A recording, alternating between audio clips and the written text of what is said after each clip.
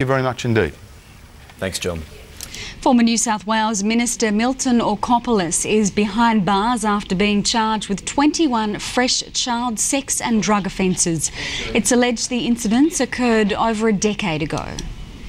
In what must now be a familiar routine, Milton Orkopoulos was arrested at his Hamilton home and taken to the Newcastle police station for questioning. There he was charged with 21 offences, including 6 counts of child sex, 12 counts of supplying drugs and 3 counts of indecent assault. It's alleged the incidents occurred between 1995 and 1996. This afternoon, the 49-year-old was refused bail. He'll now remain in custody until he reappears in the Newcastle local court on Wednesday. The latest charges take his tally of alleged offences to 54.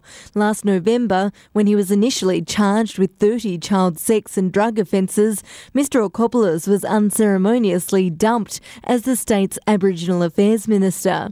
He then resigned as the MP for Swansea, a seat he'd held for almost 8 years. Soon after, he was admitted to hospital after an apparent suicide attempt. All along, Mr Orkopoulos has proclaimed his innocence. Ashley Gillen, Sky News, Sydney.